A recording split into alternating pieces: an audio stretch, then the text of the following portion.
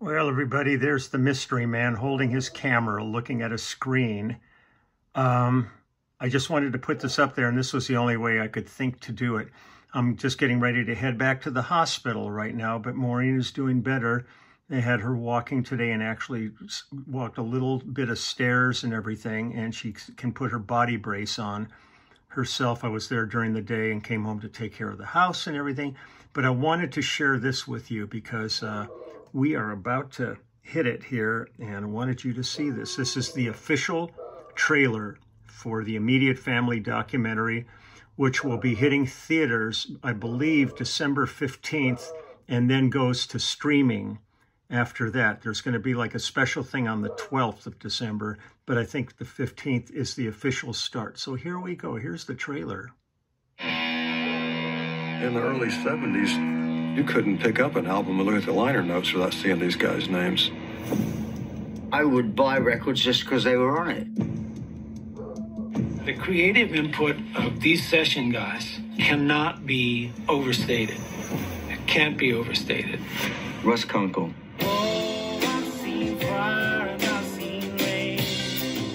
Danny Korchmar. And it's too late, baby, now it's too late. Leland Sklar.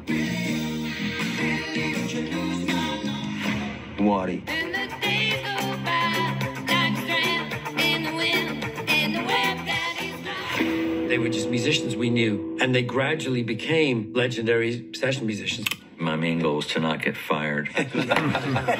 Tapestry, the whole thing was done in 3 weeks. 3 songs in one day, and we didn't piece together the best. No, it wasn't overdubbed. Look, we were all in our 20s. No, there was no sleeping. Each album became like a, what's the next thing they're going to do?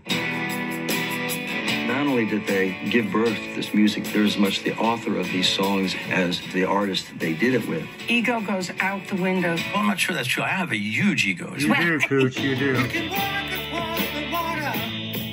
I could get hipper, younger people. In this hotel. Yeah. But these are the people that play it best. All I could express is admiration for these guys.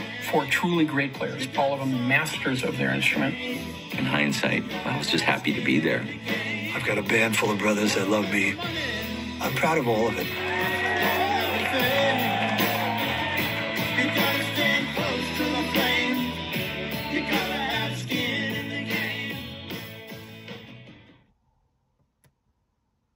I'm so excited about this. I can't wait to have everybody see this film. They did a remarkable job of this. That's me talking behind the camera right there. It's pretty creepy, isn't it?